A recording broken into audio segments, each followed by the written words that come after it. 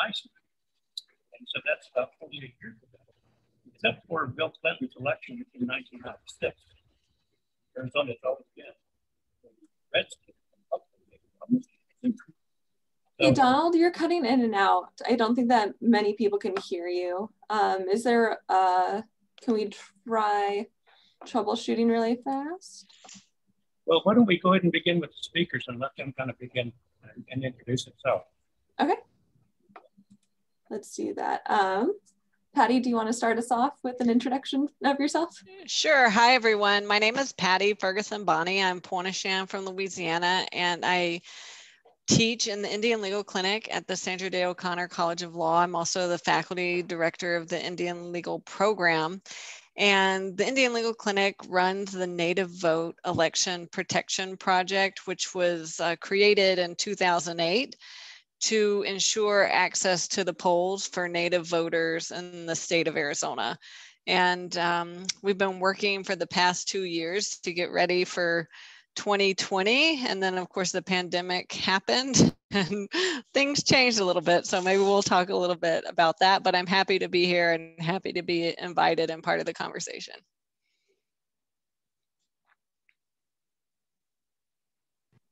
So Eduardo, why don't you go next? Vota or Stephanie, why don't you go next? Hey everyone, this is Stephanie Maldonado, and I am the campaign director with the grassroots organization called LUCHA, also known as Living United for Change in Arizona. LUCHA is a social, racial, and economic justice organization that focuses on organizing alongside Arizonians, and LUCHA was pivotal on ensuring the increase of minimum wage in 2016. So that's how a lot of folks know us. Yeah, so super happy to be here. I will go next. Thank you, everybody. This is Eduardo Sainz. Thank you for putting this panel together.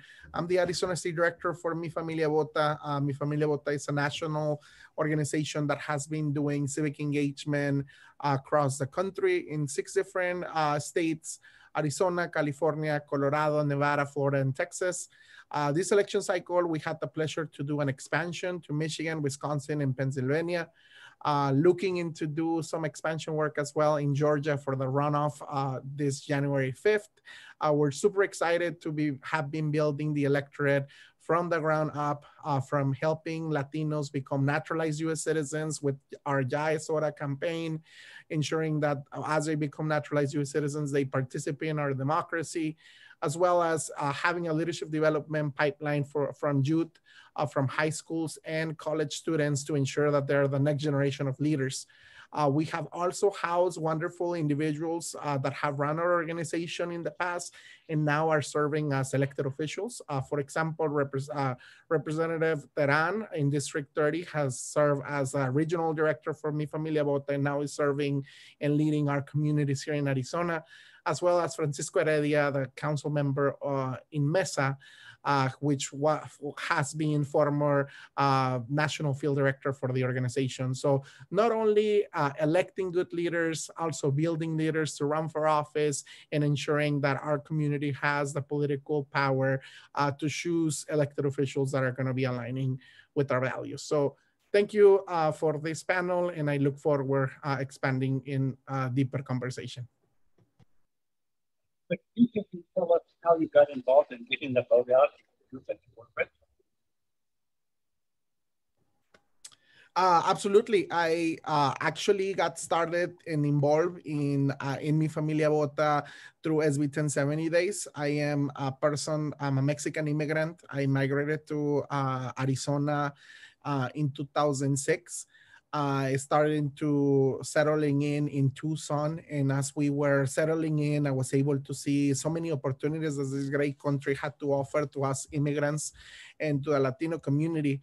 But I was also able to see kind of like a dark side of this community as well, of racism and policies that were being implemented to make it harder for people like myself to thrive and to have quality education, be able to go to our public universities.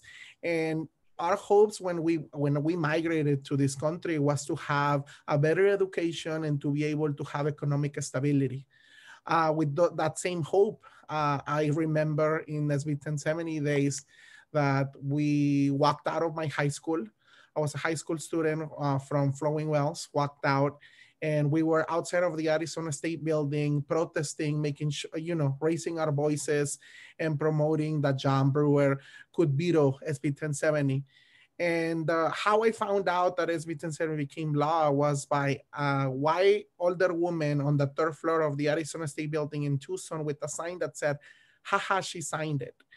And that was the moment that I realized, it triggered me that we need to make sure that in order to create real change, we could be protesting all day long outside of the Arizona State Building, but not until we have politicians that align with our values, we would be able to see real change. And since then, I started looking for avenues to get involved. I started volunteering at my church at Sacred Heart in Tucson, able to help hundreds of dreamers apply for DACA. And that was until the day that one of the organizers, her name is Ana Karina, came into my church and asked us to volunteer for immigration reform.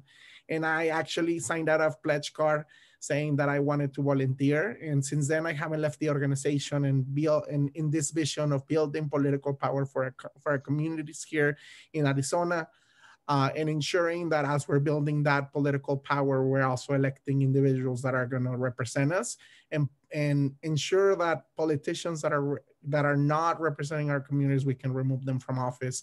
And we have successfully done that with Arpaio in 2016, with Trump this year, with Martha McSally, and ensuring that we are electing leaders that are going to represent our values.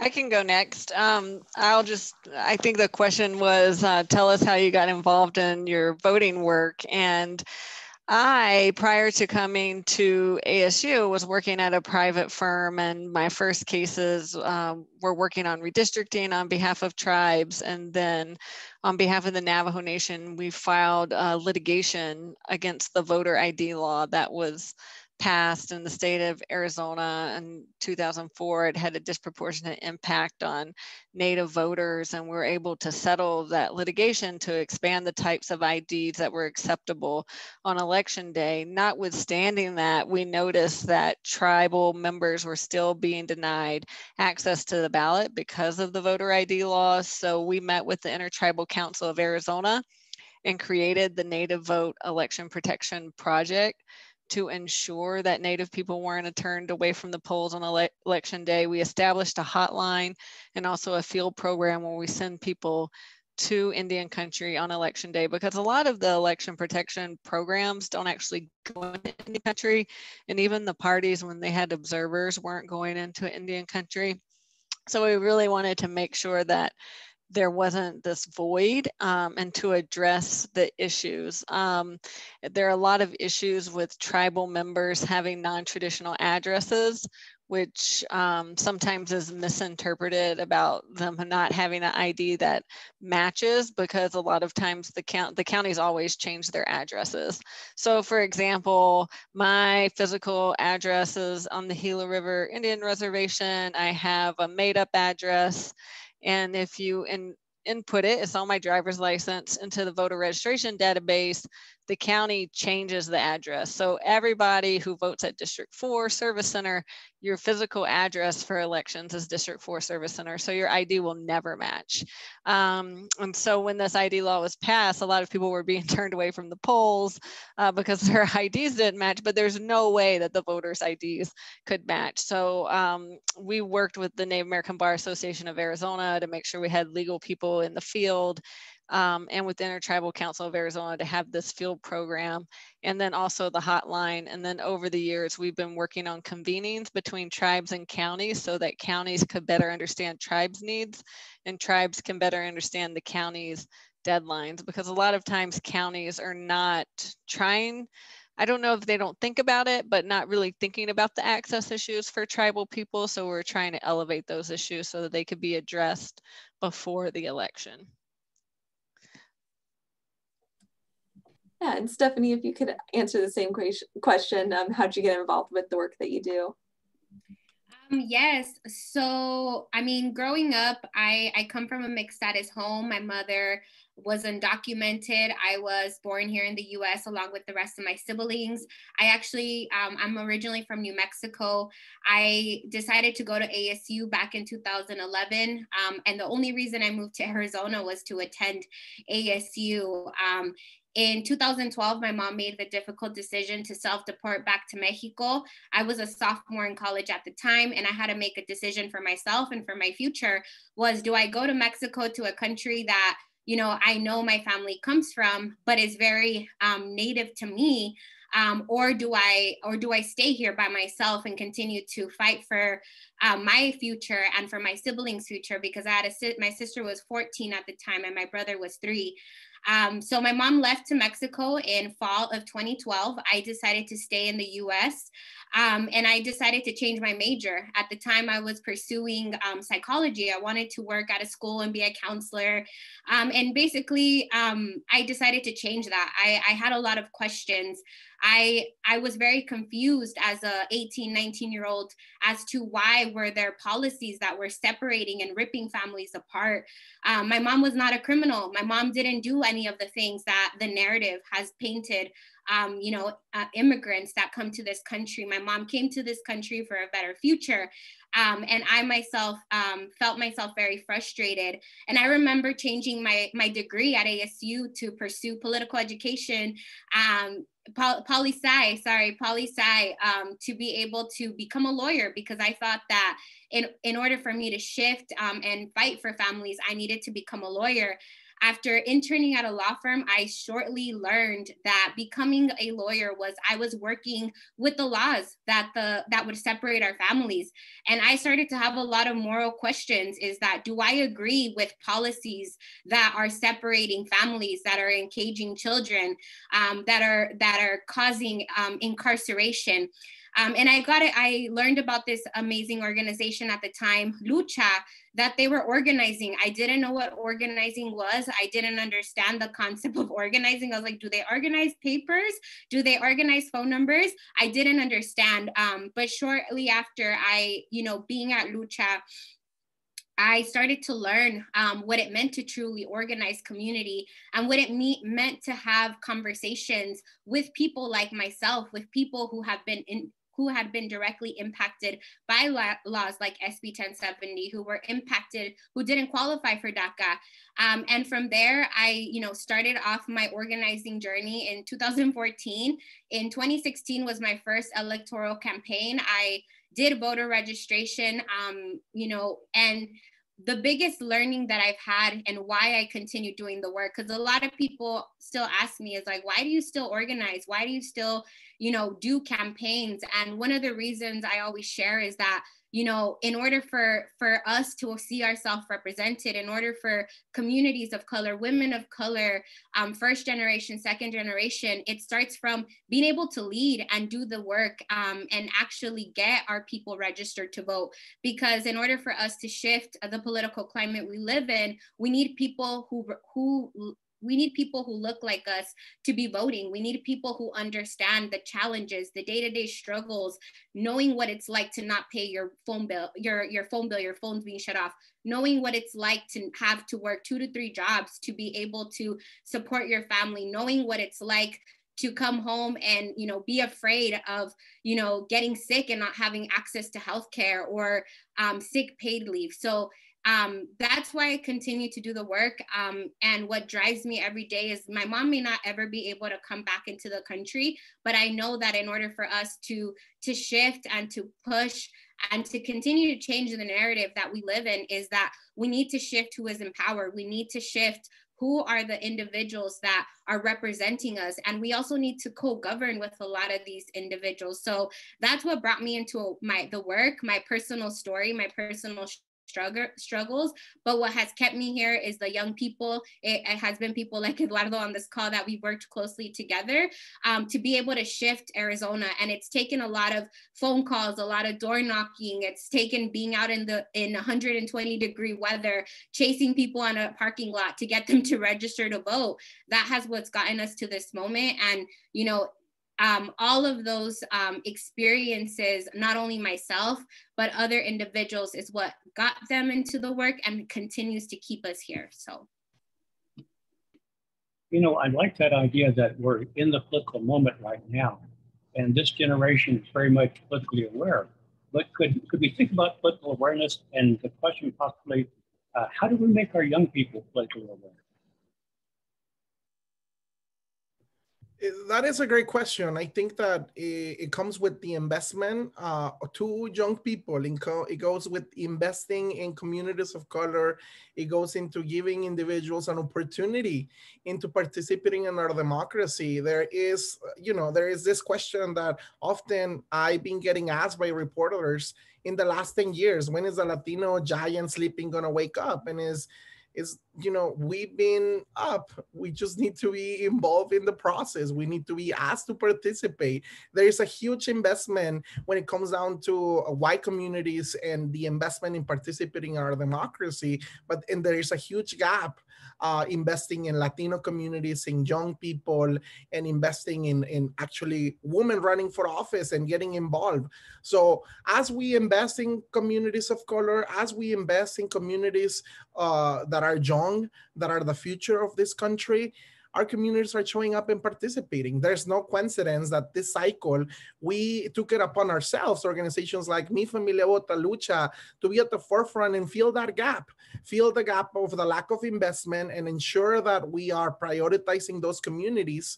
And if you look at the numbers compared to 2016 to 2020, Latinos performing 300% more than what they did compared to 2016. And that was because of all of us, as Stephanie was describing, making calls to our peers, knocking on doors, having conversations on high schools, on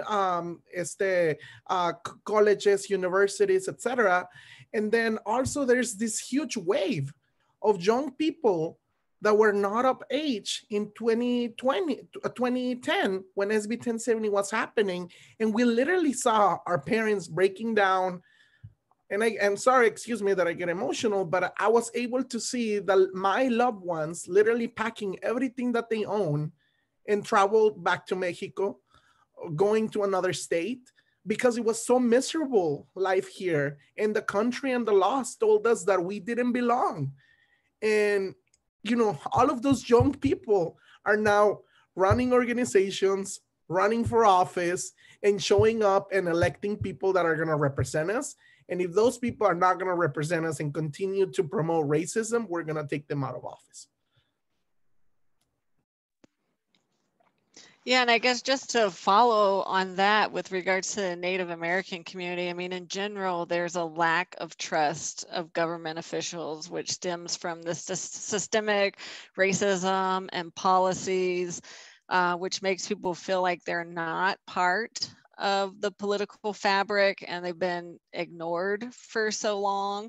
That impacts participation. So the goal is really to connect through education and awareness, because really as a Native person, those elected officials are impacting your everyday life because of the federal trust relationship. I mean, even your very existence could be terminated. And I know some tribes have been working on providing more of that education, because we really don't do enough of that in general, in civic education for our students, but really connecting the dots and trying to inform people about how this makes a difference, I think is important. And I think with the pandemic that we've seen, it was interesting. I work with people at ASU and they said, oh, I didn't know that they have people in Arizona who don't have running water, because, it's highlighted on the national news that we have communities in Arizona that don't have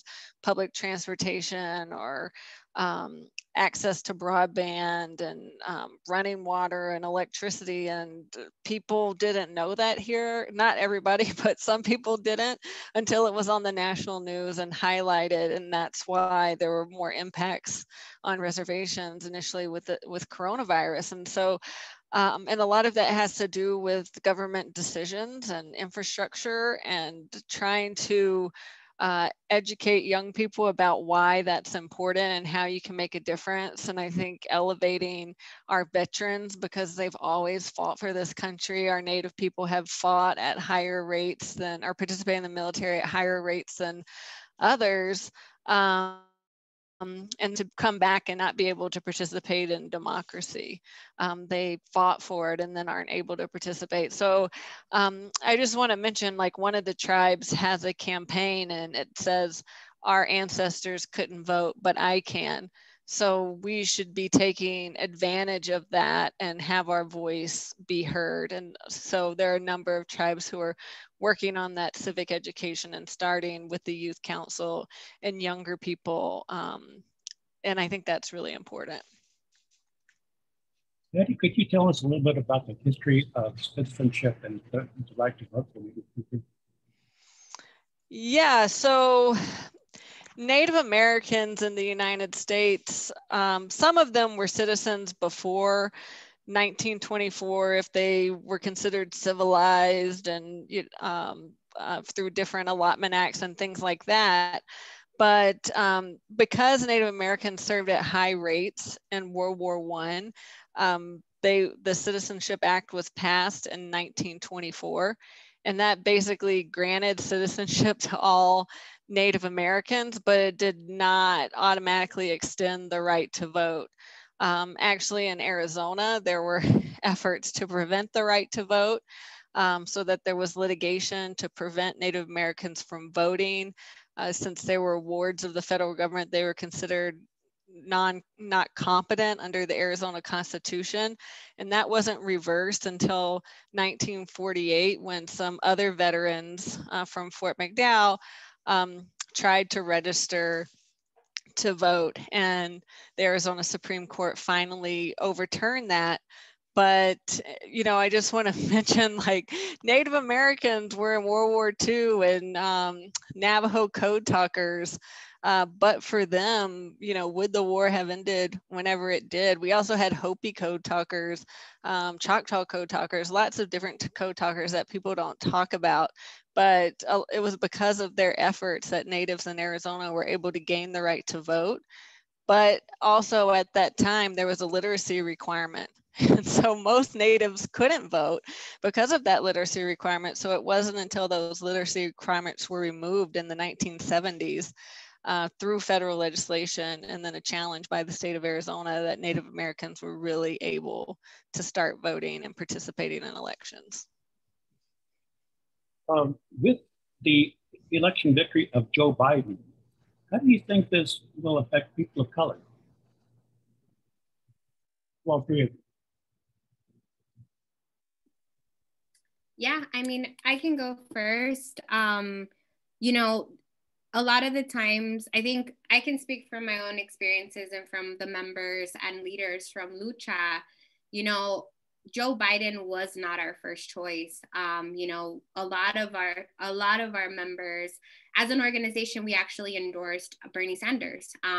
Bernie Sanders painted the vision and the direction that a lot of our people were in, our members, our leaders, our youth, even our señoras, right? That, you know, were old, you know, that were in their 50s, 60s.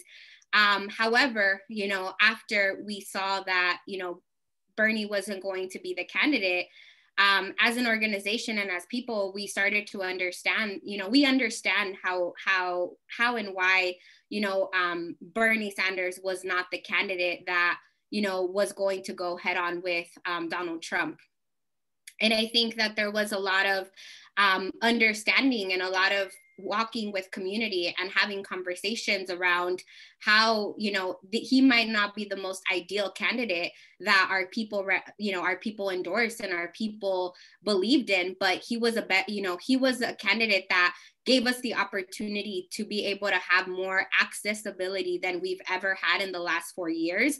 I mean, many of us have seen what have happened in the last 4 years under this administration with the rescinding of DACA, for example, that has impacted thousands of young people, not only in Arizona, but across the nation. We have seen what has happened with, you know, the criminalization of Black individuals across the country, the policing, and the lack of accountability to ensure people are safe. We've also saw what happened this year with this pandemic and how many Americans have died across the country, and not even to speak of what has happened here in Arizona due to this pandemic. And you know, we believe as an organization that, you know, Biden is going to be the candidate that is going to be able to listen and also create more accessibility and resurface a lot of these conversations that were essentially, you know, blocked off with this previous administration. We have a lot of hope that DACA will be at the forefront of this administration, where we are going to be able to, you know, start talking about DACA in a real way to be able to alleviate thousands of young people right now that are sitting, you know, that are 15, 16, 17, 18, 19 years old that are undocumented due to the fact that DACA was rescinded. We also, you know, we have hope that with this administration, we're going to see some positive steps taken forth due to this pandemic. So you know, with this administration, we know that you know, no candidate is perfect, but we do know that we have more of an ability to have accountability conversations, accessibility conversations, and there will be more positive steps to ensure that our communities are now represented and we at least have access, where before we have been blocked off for the last 4 years. Eduardo and Patty? Yeah, you know, it brings us a lot of opportunities. We are, as Stephanie was describing, I think that we are talking about the same communities that we're serving. I do recognize the need for bolder, more progressive policies for our communities. But I also recognize that having and taking Trump out of office was our #1 priority as an organization. And Trump, since day one, started insulting our community, had put everything on the back burner, and also started to dismantle huge programs like DACA that had benefit myself and other people to be able to work in this country, and this country that we see our homes. And being able to have an administration that is going to listen to us, being able to have an administration that is going to prioritize people of color on the cabinet and actually have influence on the different avenues, having a president-elect that also is going to prioritize public education. It's a victory for a community.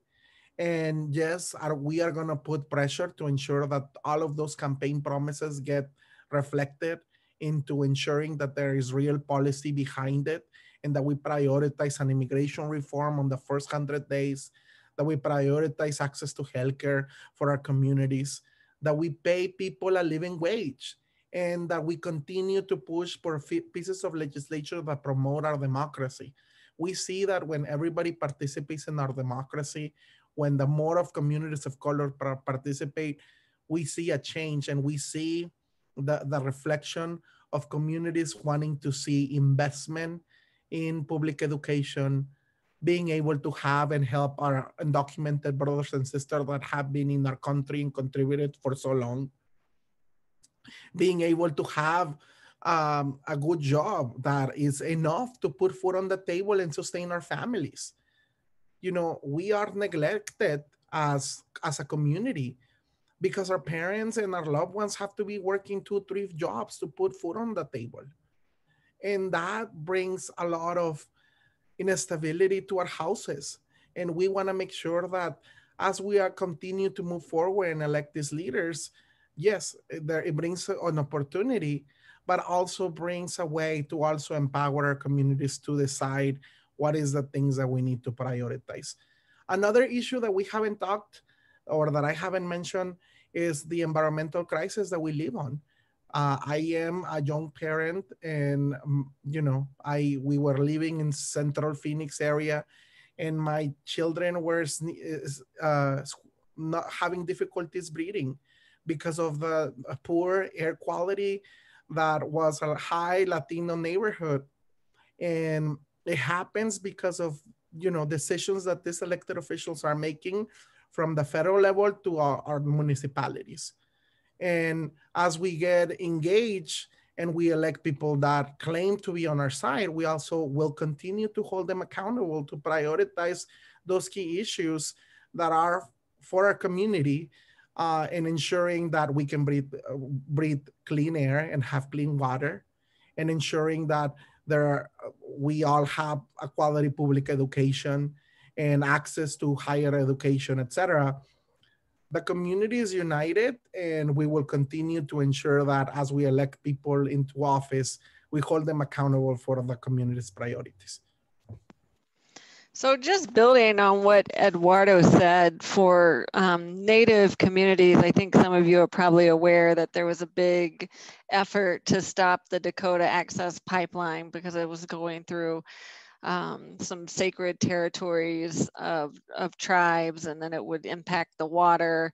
And there was movement to deal with that in the court system and through the administrative bodies before Trump was elected. And then when he was elected, it just reversed course. I mean, now there's still things happening in the court, but I think it showed us a couple things. One, that our youth and people can get united behind causes that are important to us, protecting the sacred sites, having access to water.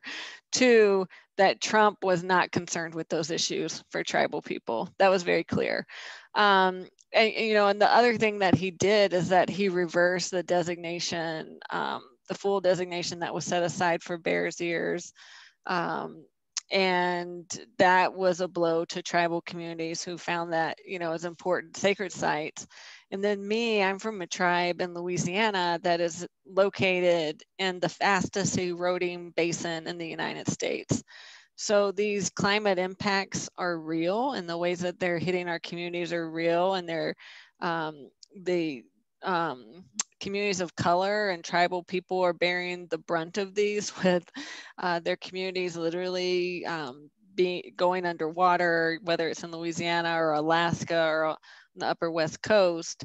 And to withdraw from the Paris Climate Accord really made a statement with regards to all of these things. Make a statement because they are pro industry, not environment or securing the earth for future generations. And so I think that that's important to tribal people, and hopefully Biden has an actual platform. There's never been a Native American in the U.S. in the presidential cabinet.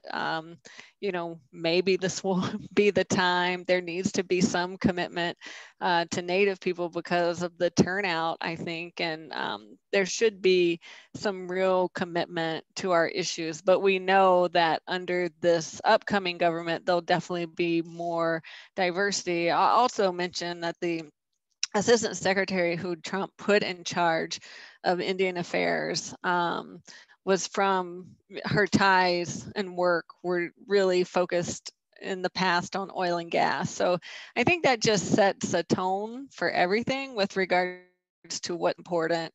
And I think we're looking forward, you know, President-elect Biden has Native people in the transition. And so, you know, that in and of itself is different than the last administration, to actually talk to people. And as Stephanie mentioned, having some access. Just thinking ahead a little bit. So we as people of color, where do you think we're going next?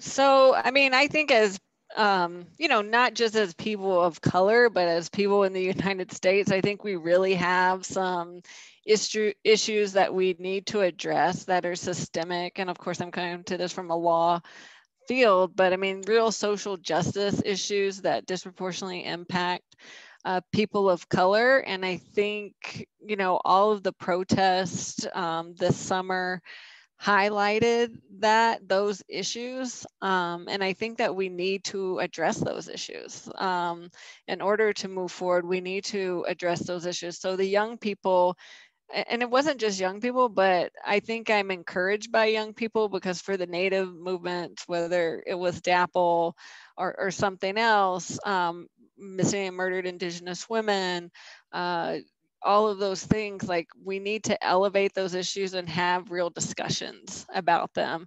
And I think, you know, one example under the Trump administration was to get rid of implicit bias training, or to not have that. I mean, I think we need that in all areas of our society, especially our justice systems, but everywhere. Like we need to be made aware, and we need to address these issues. So, you know, and I think that we need to continue these conversations and these movements, because there've been so many people engaged with it, and see how this administration is going to lead conversations on that.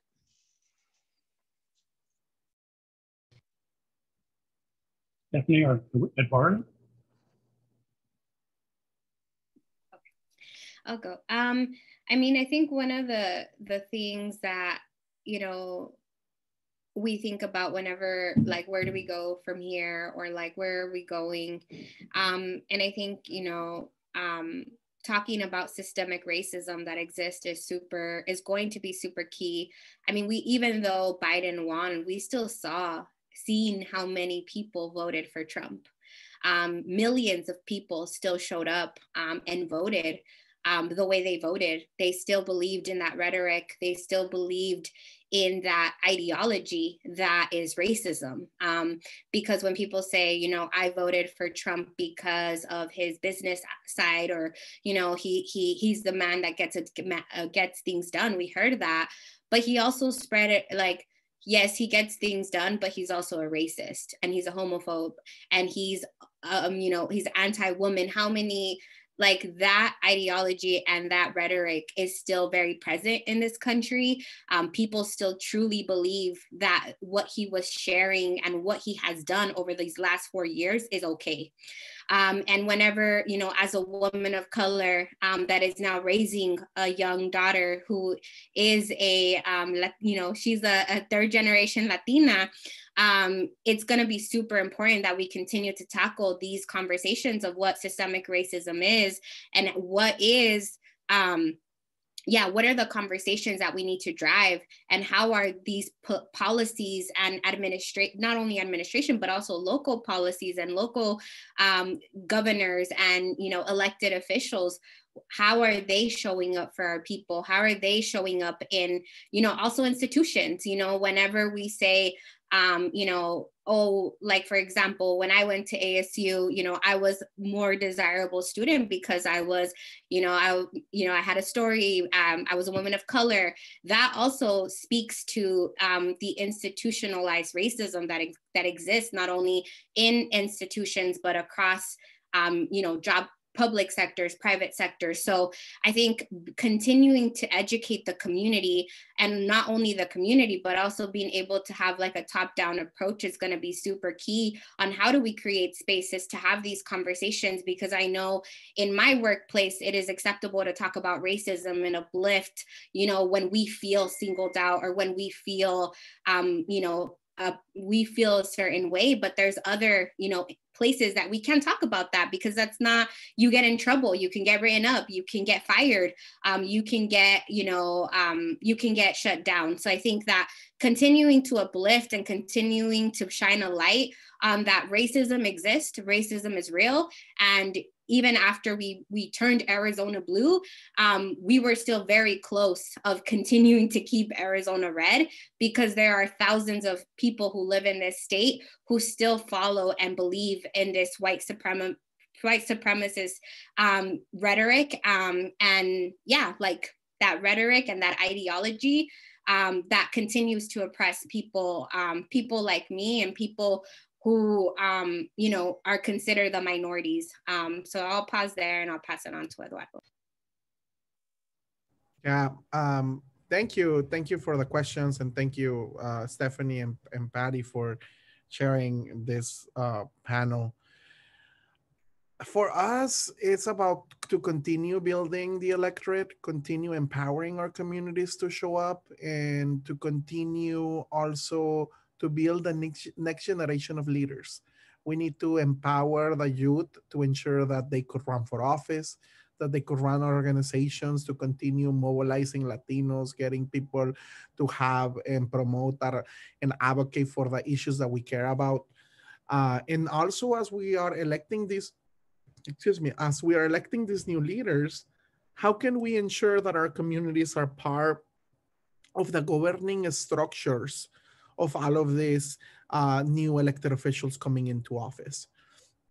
Ensuring that communities of color have a voice and that they could participate and thrive.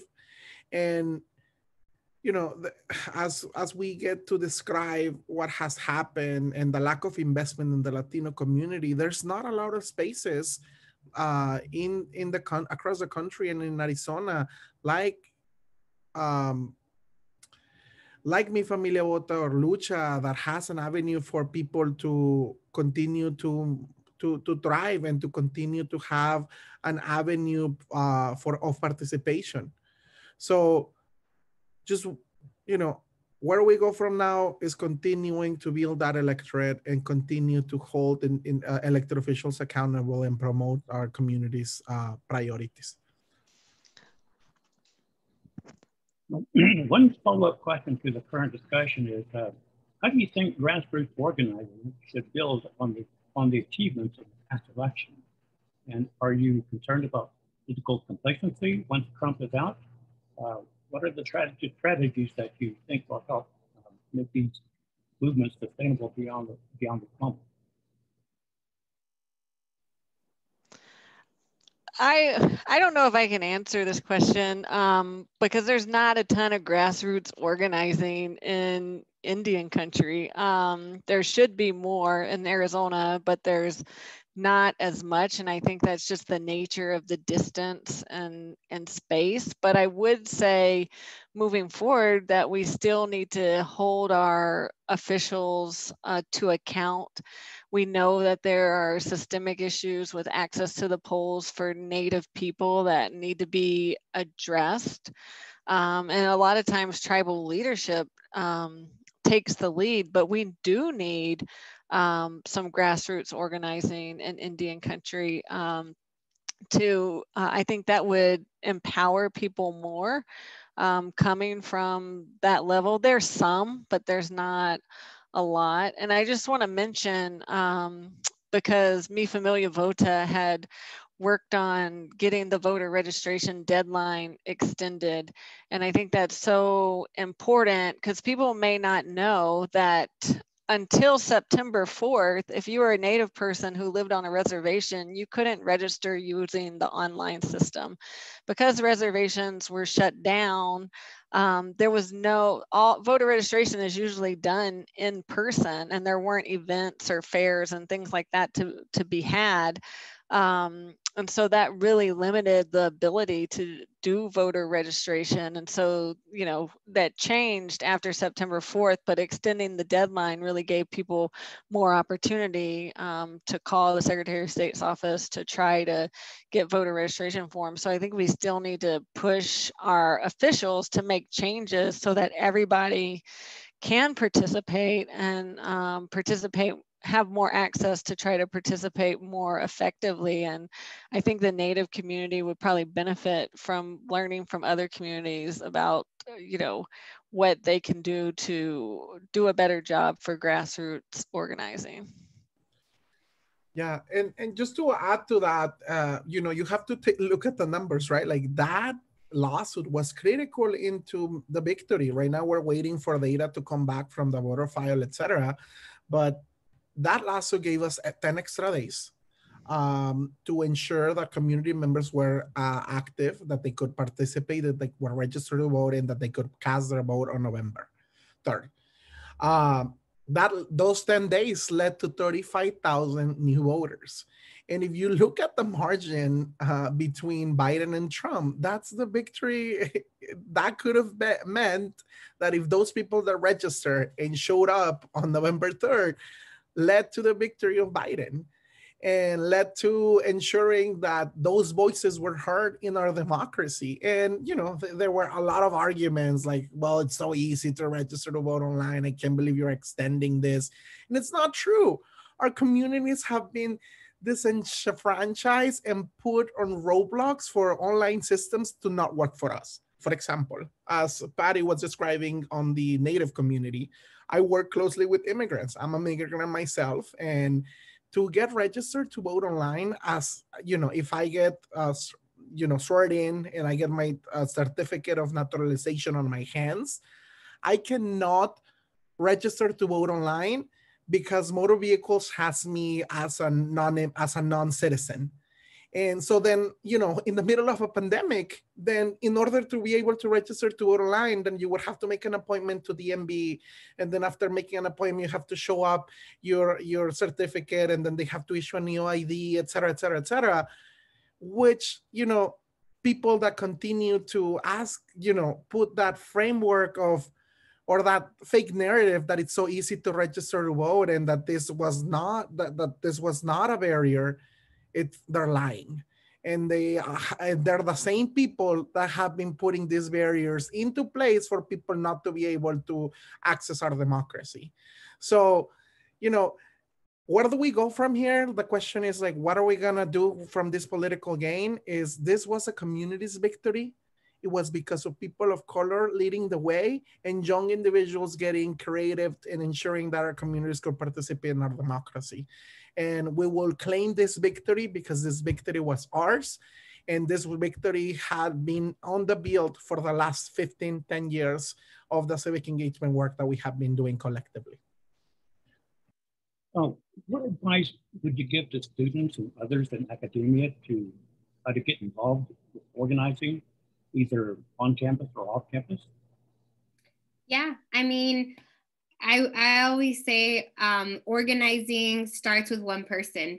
You don't need, I mean, obviously you want to build, you want to bring like-minded individuals, but I would say a lot of the work that we do as organizers is just starting conversations, sharing our stories, sharing, our shared values and connecting on those values to be able to lead us to action. And a lot of the work that we do is high school and college organizing. And what advice I would give is like, at first you might sound like a crazy person, because I know when I started organizing back in 2014, people were like, what is that? Like, what are you talking about? Going and knocking on doors. Why are you calling these people? My friends, I mean, I was when I started organizing, like 21 years old, 21-year-olds are normally not knocking on doors with clipboards talking to voters. They're, normally thinking about like, where am I going to go, celebrate my graduation? Where am I going to, what's my next step? Where am I going to continue grad school? But as people who want to shift, and, we understand that, we understand what solutions are needed in our communities, and being able to come together and start conversations and start pushing and start advocating for ourselves is going to allow us to be able to build and achieve bolder policies, opportunities, and creating spaces for ourselves. And I think organizing could be in any way, shape, or form accessible to anyone. Organizing can be organizing because you want to, change we've had folks organize in high schools to be like, we need more water fountains. Students were able to advocate and get more funding to get water fountains, to as large as this victory that we had getting, folks out of office. So organizing comes in many ways, shapes, or forms. And I would say, don't give up. And I mean, I'm seeing the other question that's coming in. It's like, one of the biggest challenges, we've faced as organizers is, I I mean, we work with a lot of youth, and a lot of our youth face like challenge. I mean, right now we're in a different organizing moment because of the pandemic. A lot of our work that we used to do was in person. We would have folks meet up at different spaces, at different parks, at coffee, at different coffee shops, and be able to, you know, phone bank and reach more people. Right now we're sitting in a completely different space where, you know, what some of the challenges have been access to technology. A lot of our folks don't have access to Wi-Fi. They don't have, you know, computers in their home. So access to technology is a huge one. Another challenge we face is you know, being able to reach everyone, right? We spend hours calling community, but, you know, a lot of people are working at different hours. So really reaching our people. So I think right now we are in a really interesting place where we are really excited about 2021. We are creating opportunities to continue investing and engaging with young people or people of all ages who want to be part of these moments, but also build their own moments. So I'll pause there, but I think advice that I would give is like, you don't need 100 people. You just need 1 to 2 people to come together, start conversations, and start building out and reaching people and envisioning a better future, a better community, a better place for you, and how to, you know, what are the ultimate goals we want to reach, and just being able to engage and talk to each other and build community spaces. That's what organizing is about. Is there a question from people who are listening and watching with the 3 people, or 3 discussants, or three guests?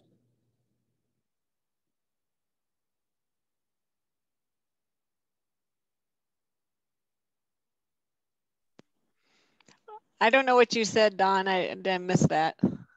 I was asking the people who are listening and watching if they had any questions for the 3 of you. Okay.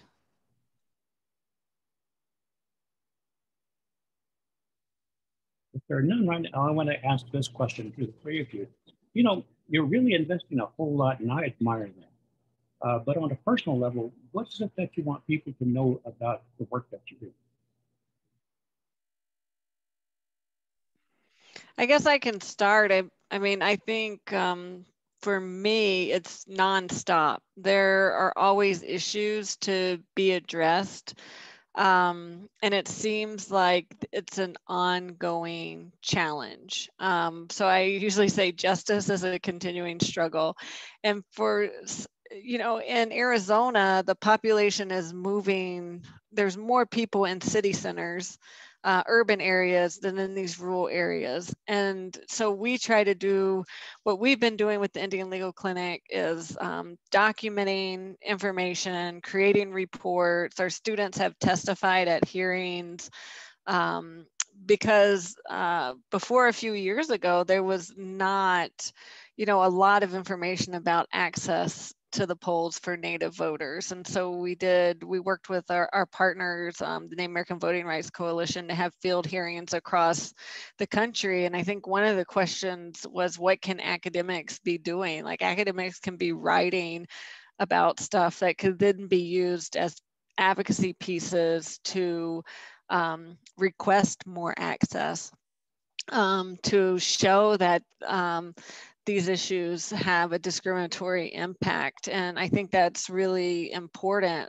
being able to provide a report and then use that to say, hey, this happened the last election, provide that to the tribe, and then the tribe can go to the county and say, I would like this addressed for this upcoming election. Like, we have data that, so for example, in Apache County before this election, they had over 1,000 people on the suspense list, which means they weren't placed in a polling precinct. It's happened in the past. And we talked to the county and they're like, oh, it'll be no problem.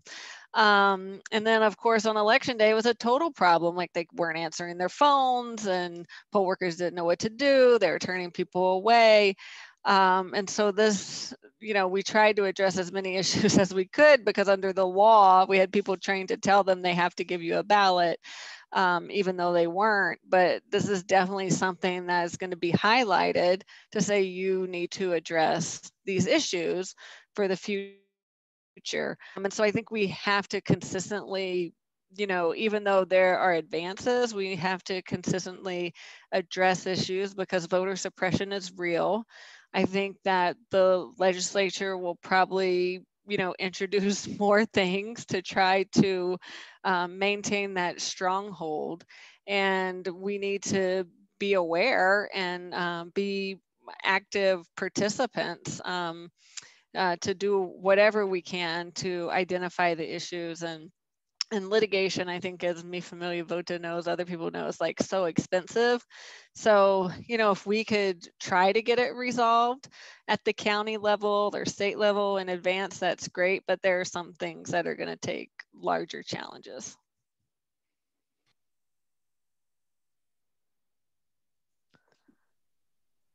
Stephanie or Eduardo? Yeah, can you restate? Sorry.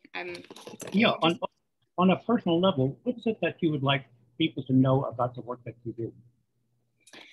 I mean, I think I know for myself, the work that I do is, I feel like it came out of a moment of fear. And I continued doing the work because I deeply fell in love with the vision of being able to fight for, you know, what my mom, what my dad, what my ancestors couldn't fight for. And now as a mom myself, I'm able to, you know, show up every day and co-create a world where, you know, we don't have to worry about, you know, our wages, where we don't have to worry about, you know, going to college, where you don't have to choose about playing basketball after school or having to work a part-time job to help your family pay for the bills.